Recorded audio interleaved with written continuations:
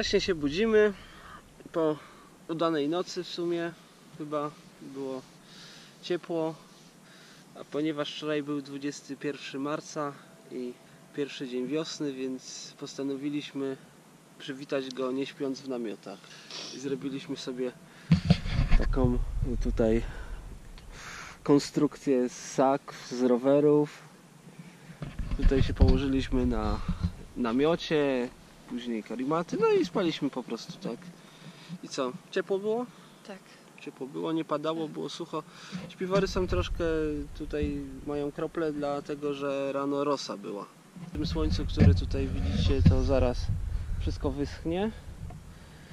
A tam w dole Dunaj, pośrodku wyspa, w nocy widziałem, że barka płynęła. Także spoko. Dochodzi 7:30, więc wstajemy. Pewnie z godzinkę, półtorej się tu będziemy ogarniać powoli. Poczekamy, żeby to wszystko dobrze podeschło. Nim zapakujemy i co? I tyle. I jedziemy dalej. Chcesz coś jeszcze dodać od siebie? Nie. Ej, tam jest stacja benzynowa. Bo tam nam wczoraj powiedzieli, żebyśmy pojechali do hotelu 5 km dalej. A tak. No, pytaliśmy, czy tam można spać na parkingu dla tyrów. Tam a myśmy, było trochę trawy. A myśmy wybrali hotel po prostu bliżej tej stacji. Tak. Tutaj, na takiej ładnej trawie. Idę do toalety. Przy okazji pokażę wam Dunaj i wziąłem też ze sobą telefon komórkowy, bo wejdę tam na taką górkę i prawdopodobnie będzie tam zasięg Wi-Fi z tej stacji benzynowej, o której wam mówiłem, i może się uda połączyć z siecią. Powiem wam, że tego internetu tutaj jest tak dużo, że naprawdę wystarczy nieraz 5 minut i można wszystko ogarnąć, co się chce. A tutaj tak wygląda właśnie ta mieścina. Tamtą uliczką wczoraj jechaliśmy rowerem. Później był taki podjazd, no i droga już prowadzi tutaj w tą stronę. A tu widzicie Dunaj.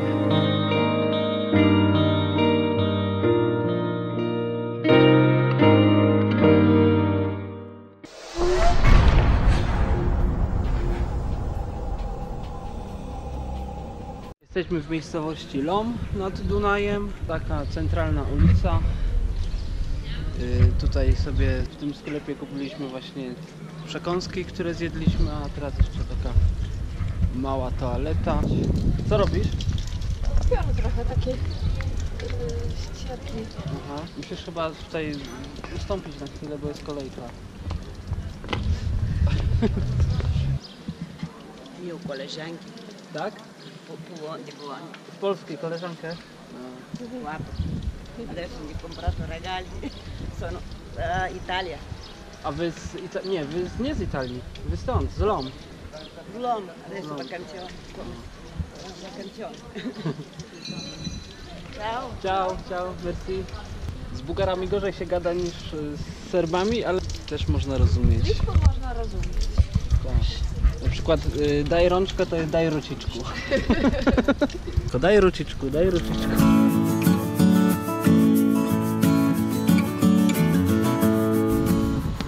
Właśnie tam byliśmy, miasto Lom. Teraz się z niego wydostajemy takim stromym podjazdem, już prawie 100 metrów do góry. Chwilę odpoczynku i dalej. Dać tam koniec? Nie wiem. Może być przełęcz już tutaj za zakrętem, ale już tyle razy tak myślałam na innych drogach, że teraz jest koniec i jeszcze nie było, więc No właśnie. nie powiem. Zrobiliśmy przerwę. Tutaj jest takie bardzo fajne jeziorko. Wykąpaliśmy się. Ja sobie zrobiłem pranie majtek i skarpetek. Zmieniłem sobie na świeże, także jestem teraz czyściutki. Posiedziałem chwilę na brzegu, zjedliśmy obiad.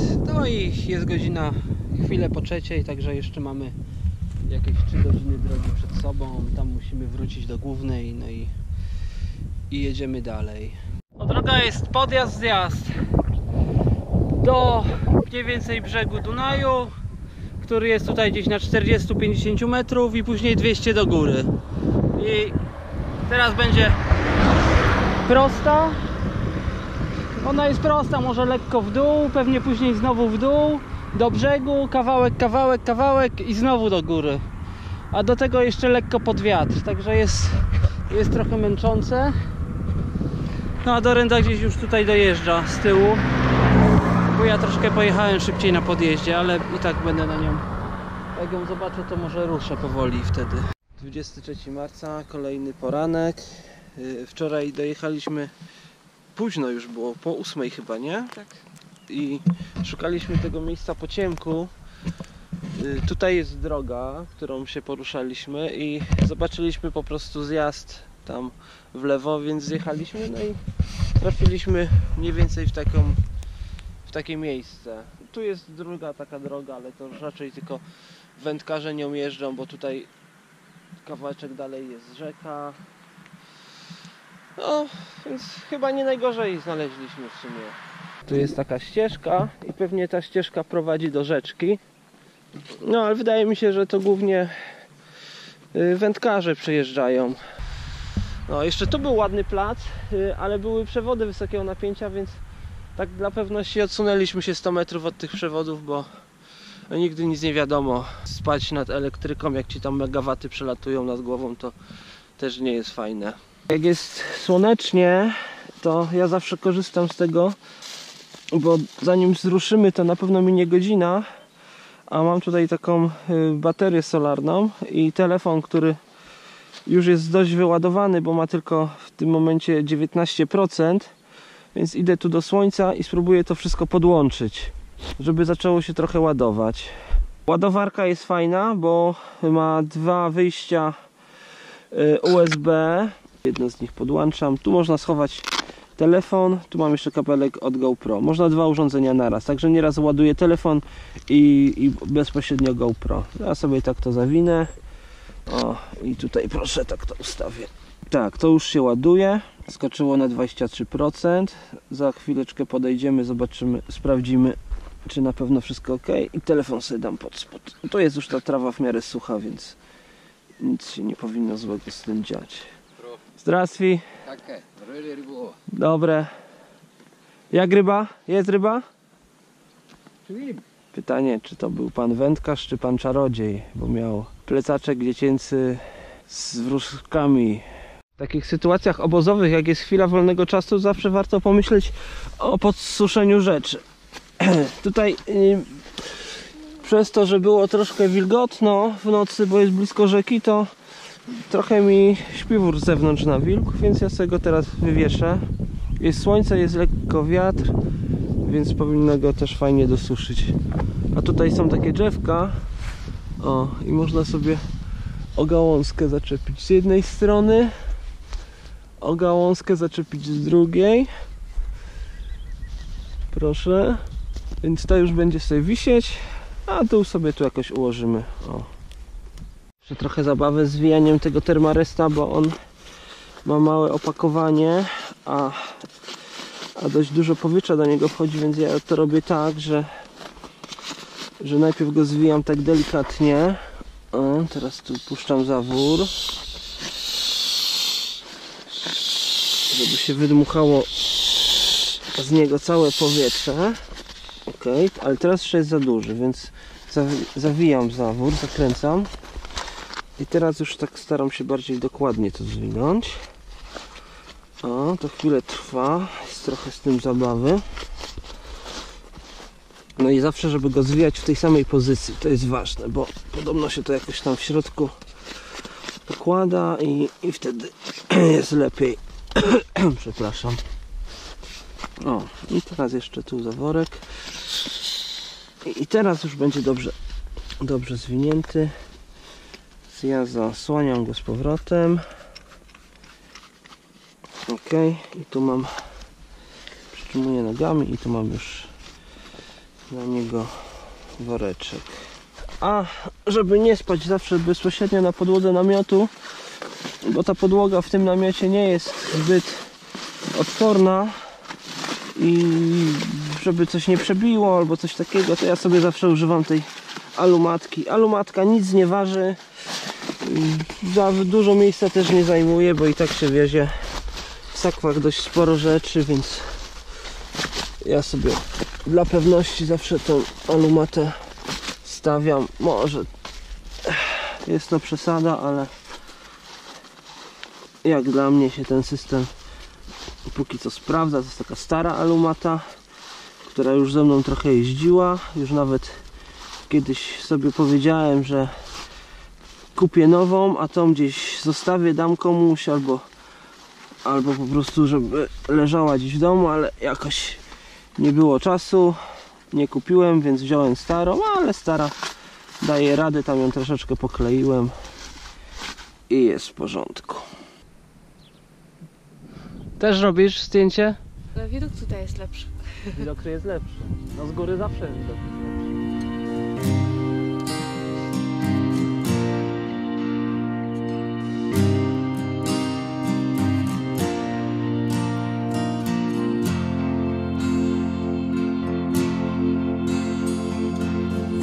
Do you see in the dark? How far have you wandered? Is your fear not a cause but a mark of the years you have squandered? Do you feel you're all alone, like you're lost without a home?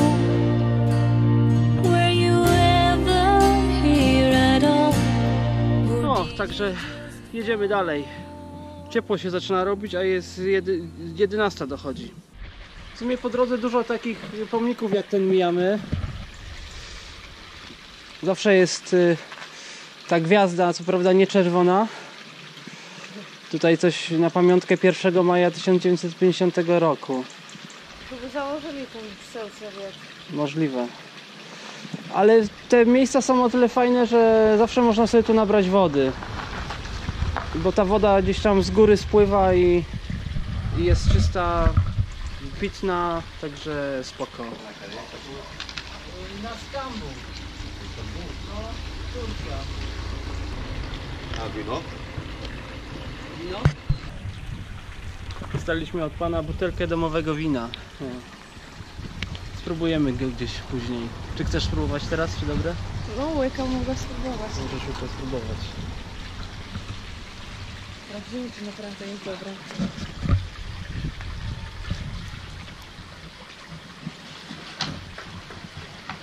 Słodkie? Nie bardzo słodkie. Tak średnio. No i dobre. No i dobra. Merci.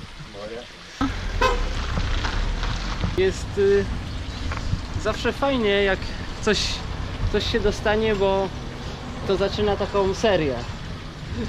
Że jak już serię podarków. Tak. Także fajnie. Zaczyna się prawdziwa podróż. I co tutaj robisz pod tym murkiem? Vlog zamieszczam w internecie. A, A tu jest cień i dobry zasięg. i dobry zasięg internetu, tak? Tak. No to świetnie. A jak ci idzie? Dobrze. No akurat takie miejsce, że prawdopodobnie z któregoś z tych sklepów jest internet niezablokowany, więc trzeba korzystać z takich sytuacji, bo akurat w tej części kraju tego internetu za dużo nie ma. To co, pakujemy i w drogę ruszamy? Tak. Oka, super. Dobra, to ja się też pakuję. Dzisiaj się postanowiliśmy trochę wcześniej rozłożyć i właśnie znaleźliśmy taką fajną łąkę. Niedaleko drogi.